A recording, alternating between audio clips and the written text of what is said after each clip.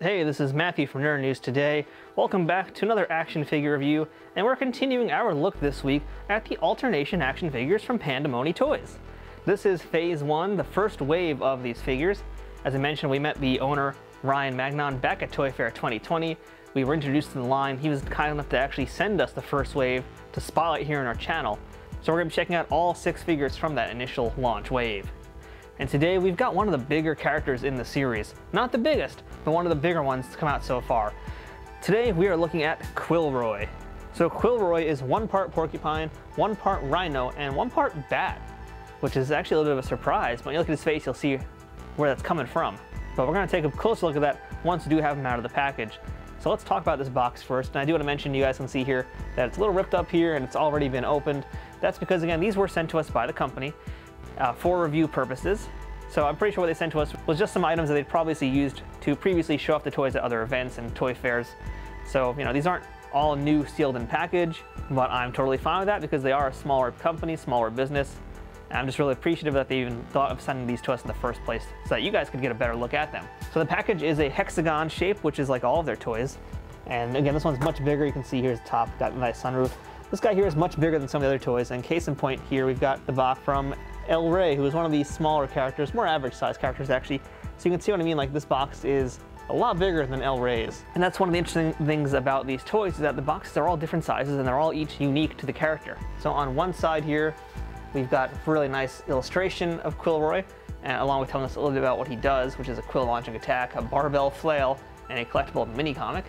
The opposite side of it includes a mention about the free graphic novel and the webisodes you can get on alternation.toys. And we also see who else is joining him in the first wave of these figures, as well as the bad guys from Wave 2. And the back of the box includes a very large word puzzle. That's fun, nice little fun thing to include. That's a fun thing to include in there for any of the kid collectors out there, and also adults who want to have some fun too. We've got a really good bio about the character, and we also get to learn more about what his animal abilities are, and just what those animals are to be exact. And we also have a rundown of some of the accessories he has, and he's got a lot of them. He might be one of the most accessory heavy characters in this lineup. That's the one thing I can say about these toys is they all tend to have a lot of accessories in there. So let's go ahead and open him up since he's already kind of halfway there for us. And one of the things I've been really appreciating from Pandamony Toys so far is their attention to collectors. Because you can see here, this figure has got its own special packaging, so you can actually reseal him once you're done. Very collector friendly, and also great for kids too. It makes it easier for them just to be able to deal with these toys and put all the accessories back where they were when they're done playing with them, or displaying them. Whatever you want to do with them at work. Alright, so our Quillroy is now out of the packaging completely. And I want to show you what else he comes with, and that's a mini comic.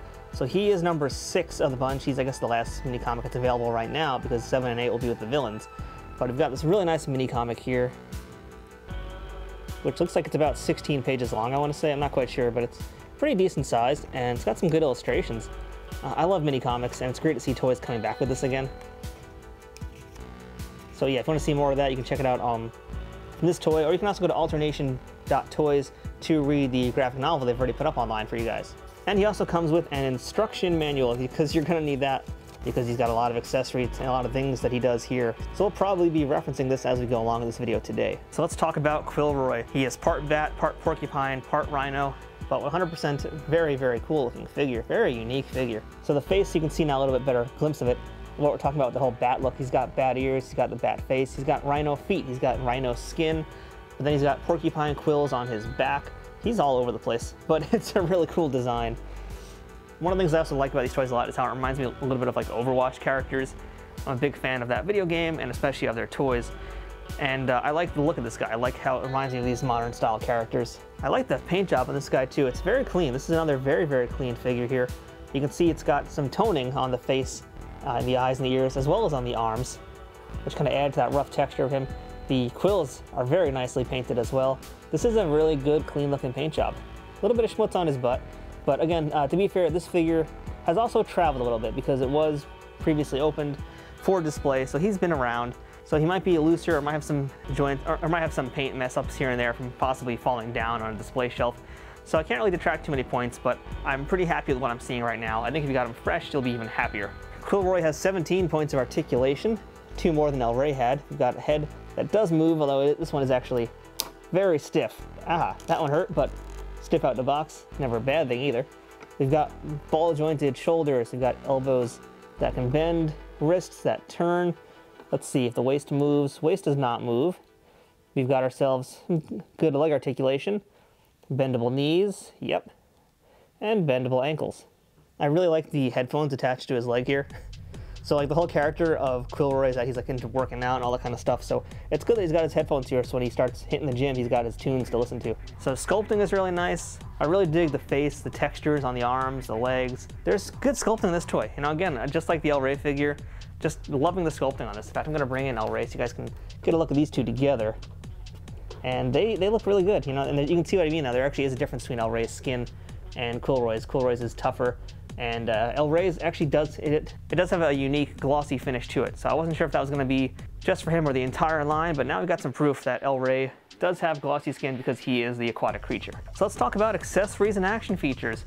And Quillroy has a ton of accessories here, but I think I want to show the action feature first because I want to see how much this is going to be awesome. So he has exploding quills. He's got quill fire action, as they call it.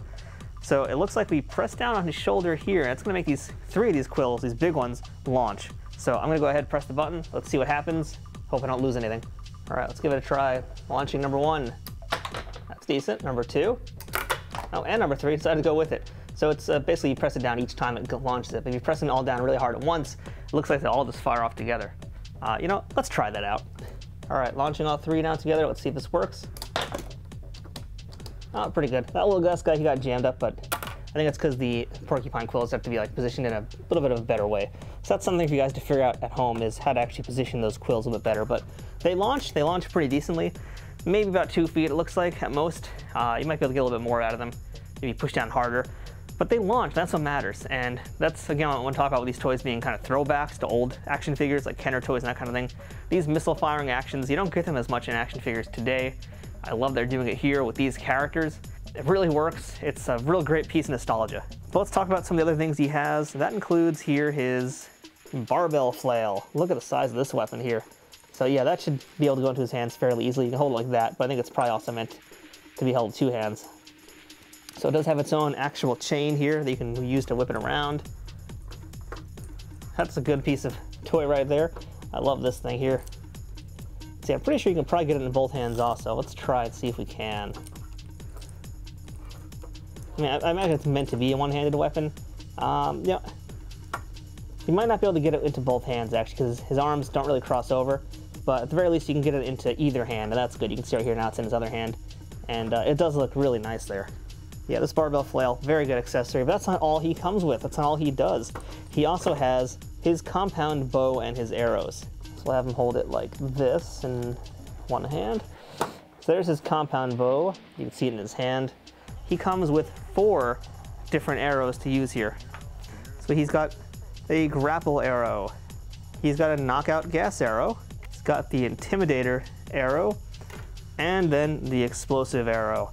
And each one of these can be equipped onto his bow. There's little notches in each of these parts of it. And you do this, and boom, he's got an arrow in the bow. So this bow and arrow does not fire though, but to be fair, very few toys that have bow and arrows do. I mean, you can easily name a few like from Robin Hood, or it's like 1 or 2 other toy lines I can remember that have it. Typically you don't really get them launching, especially these days, but at least the arrows do fit in there, and that looks nice. And he also has an energy drink, because why the heck not? I mean, if you're gonna hit the gym, you gotta have an energy drink. This is Horse Bull energy drink. Well, that's a thing. I'm gonna put that in his hand, I think, also. There you go. Good detail on that too. It's actually even got a little lid on it. I don't know if you guys can easily see that, but it's got a lid on there too. That's a nice accessory.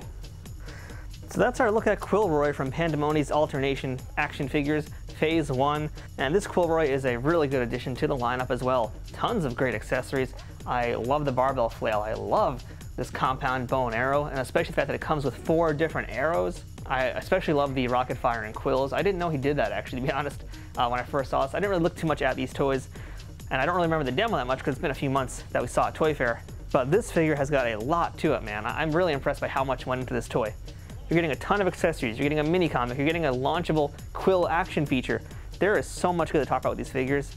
And I gotta remind you guys again, these were sent to us by Pandamony Toys, but we're not being paid to do reviews. We don't get paid for reviews, and especially not for positive reviews. We'll rip things apart if they are terrible. but I'm really into these alternation figures so far.